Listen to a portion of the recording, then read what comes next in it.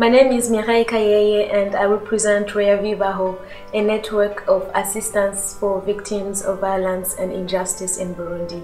REAVI works to fight against sexual and gender-based violence. I've been working as a journalist in Burundi and I had an opportunity to see how young girls and women experience sexual and gender-based violence, which leads most of the times to sexually transmitted infections with a high rate of HIV. Others experience unwanted pregnancies leading to school dropout. Burundi is a country with a history of violence and ethnic conflict. It has experienced more than a decade of civil war until 2005, and recently there has been political unrest.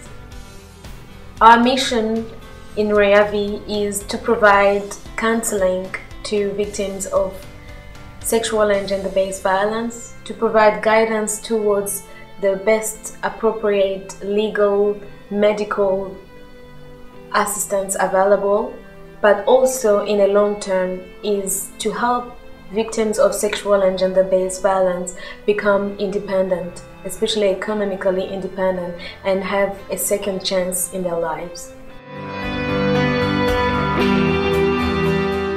Your donations and contributions will directly go to REAVI to help support girls who have experienced sexual and gender-based violence. We have conducted a research recently in December 2016 where 200 girls have been identified. Those girls are girls who have been raped and have had babies, have been stigmatized, are not going at school, and would like to have a second chance in their lives.